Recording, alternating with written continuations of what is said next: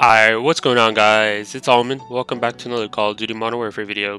In today's video, we're going to be going over all the updates that they've been pushing out. I just want to quickly do like a video just talking about all the updates so people aren't missing out on certain things, because there's stuff that they didn't really talk about, and I want to kind of like just go over them. So yeah, if you do enjoy this type of content, make sure you do leave a like on this video, make sure you do subscribe. We're almost at 700 subs. I don't know if we're going to reach it by the time this video comes out, but hopefully we can reach it, and then hopefully try to reach our goal, our next goal, which is like 800 or maybe even 1,000. So yeah, like I said, do turn on the notifications as well so you guys aren't missing out on any new content, especially with Cold War stuff coming out soon. The beta should be already out, and I'm just trying to record as much content as I possibly can. But yeah, let's go into the update. So when it comes to the update, you obviously, there's a new background. Everybody noticed that. I like this night type of vibe, lightning, all that type of stuff. So I really enjoy this. When it comes to playlist update, we do have ground war. They didn't change ground war. I think it's back to regular ground war. Then gunfight. I think this is, what is this? Deathmatch domination and drop zone. So something different. Gun game TDM sounds like a really decent game mode, but I might try that out and might record a video. Hopefully by the time the playlist is an update. And then headquarters firefight. Those playlists, I'm just waiting for a shipment playlist at this point. I don't play this game that often unless there's a shipment, because I'm so, I'm basically like done with this game for me personally. I can go from Obsidian on more stuff, but it's just whatever. So those are like the main things. And then whenever you go to your operators, they added a new function where you can actually, if you see on the right above Domino where it says Coalition, I can set a random character. So if I press right trigger, for example, on Allegiance or like Domino, whenever I enter a game, it's always going to give me a random character. I kind of like this feature. It's just because like if I have so many characters, like there's so many possibilities and you just don't know what to rock, you can just, put on the randomizer. It's literally right there. And then like obviously you can't see the character because it's going to be randomized.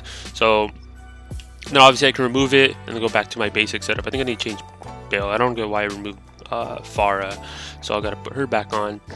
But yeah, I like this kind of feature. And then they also added the same exact feature for calling cards and stuff. So whenever you go to your emblems, I'm also going to make another video talking about this because I see a lot of people actually DMing me on Xbox and stuff like that about this challenge. So I might make another video talking about this emblem. But yeah, they added a new feature for emblems as well. So you can have a randomized feature right here. So you can even set favorites on certain emblems that you like, and you can just randomize them. So whenever you log into a game or whatever, you have a different calling card, you have a different emblem.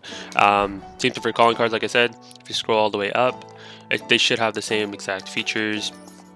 And I like these functions. It gives us like a little bit of leeway of like what stuff to use and stuff like that.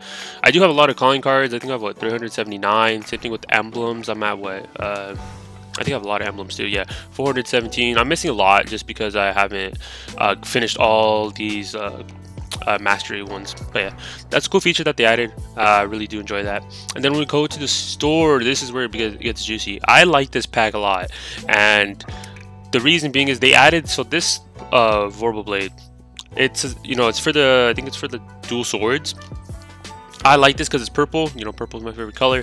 But it has an effect. So whenever you slice, there used to be like a bug in the game before with the previous swords. I think with the swords that I have, I think it's what is it? It's when you get the swords with. Let's see. I think I have a class set with the dual kodachis, and it's a daimyo. Whenever you used to have these and you had camos on these, it would have a slice effect, like a white slice effect. Whenever you slice somebody, you have like a wind type of effect. Yeah, and it was a bug, and a lot of people were just like, they probably just updated so it has that. No, it was actually a bug, and they were actually testing it out to add it to the Vorpal blade. So with the Vorpal blade, it has tracers. Everyone's like, oh, what the hell, why would it have tracers? I don't know how a sword can have tracers. I'm pretty sure when you get cut up, you turn into tracers. But the thing is, whenever you get killed by the swords, you turn into a bunch of blocks, and I actually like that a lot. So that's a pretty cool idea from their end. Same thing with the assault rifles for the AN, which I was actually surprising that this was an AN. I thought this was an AK. I was like, are you serious, we're getting another AK variant? But and they actually put a decent class setup on this. It's not too bad. But basically with this one, same thing. It has the orange, or like the 8-bit tracers, like you guys can see in the pictures, and then also you basically turn into a bunch of blocks whenever you die. Same thing with the P90 setup as well. And I actually like this, so I might buy this sooner or later. I don't know yet, but if not, I'll probably save up my god points for the next god. Then we got a new ghost pack as well. I think I have a picture of this in one of my thumbnails, but Ghost finally got a new skin. It's more Halloween themed, so it makes sense. Just to go with the whole skulls and stuff like that. Then we got a new melee weapon. It's for this, I think, the combat knife. I thought this was for another sword. It looked like a sword in that picture, and I was like, dude, we're getting another sword, but nah, it wasn't. And then I think there's a few other ones that we got. Yeah, there's a new shotgun. Like I said, I already have a Damascus, so be sure to go check out those videos. Pretty broken, and this variant actually looks really decent. I'm actually surprised on how they did this, and it actually has good attachments on it. I think the only thing you need to change is probably like get rid of the optic and then change your ammunitions if you want to. But overall, it's still really clean variant. And then this was already here. I'm pretty sure the skeleton one, but we'll go over it real quick. It has tracer fires on it. It doesn't say it in the picture, but it has tracer fire, stuff like that. And then I think the acid spill's been there. Yeah, and then I think there was Death Valley one that they just added recently. So this one, it's whatever. I'm not gonna I'm not gonna hype it up too much, but not a fan of it. But overall, those are when it comes to the store and everything like that. But when it comes to update, obviously we got the new weapon, which was a shotgun, JK12 gunsmith. Shotgun, which is an AA12. It's really OP. I have 2 or 3 videos already up on my channel talking about this, so be sure to go check those out if you want to see like an in-depth class setup or just how it looks with Damascus and everything like that. But those are like when it comes to the main thing. And then also they had a buff and nerf to the 2 new sniper rifles, one of the new sniper rifles and the Kar 98. So they actually nerfed a few things. They actually I think it was like the damage range, the minimum damage range for the sniper rifles for the SPR 208, and then they nerfed, I think they buffed the Kar. People are saying that they nerfed it, they buffed it. From what I heard, I think it's just a buff. It's a buff to the Kar 98 for minimum range, so it's actually really cool. But it's mainly for Warzone. I feel like this would be a buff. It's not mainly for multiplayer, so it is what it is. So I like those types of buff. I was hoping for like more of a buff, like a nerfs to like actual guns, but I don't think they're gonna do anymore. They're probably gonna do one to the AA12. They're probably nerfing it. But when it comes to buffs and nerfs, I still want to see the AUG get a buff in some sort, and then the AK, because they're giving that stuff way too much love. It's been getting a lot of new stuff in the barracks as well when it comes to or not barracks, when it comes to challenges. And they didn't add any new mastery challenges other than these, but these been here since when the season dropped. So I mean, you guys can go do these if you guys want to, but they should definitely add more. I don't get why they're adding, really keeping it like how much it is right now. And when it comes to battle pass, I'm almost done. I would be done from like a long time ago, like what was it, the past like week? I would be done already, but I just haven't been playing God.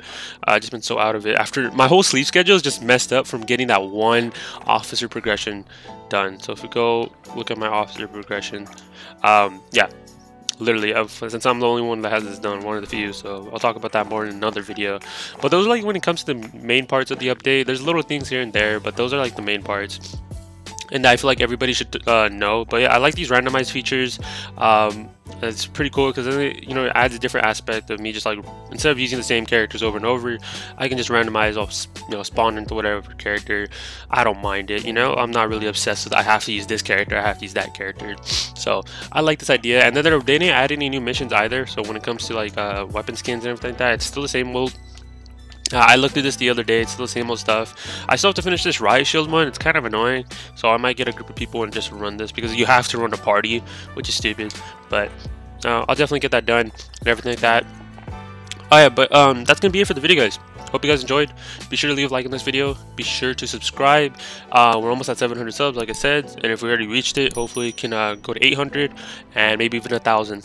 And also turn on your notifications. I do check who turns on the notifications as well through analytics, so be sure to turn it on so you guys aren't missing out on any new content, especially with the Cold War stuff coming around. I'm trying to push out as much content just so we can keep on growing and pushing out more content as usual. And also, if you do want to add me or whatever, I have all my socials in below. Even for Xbox, you guys can add me, hit me up with any questions you guys got. Same thing for Activision, you guys can add me. Just look up when it comes to things, just put DaRealAlmond. That's literally popping up on your screen right now, so you guys can do that and add me, and then we can play sometime.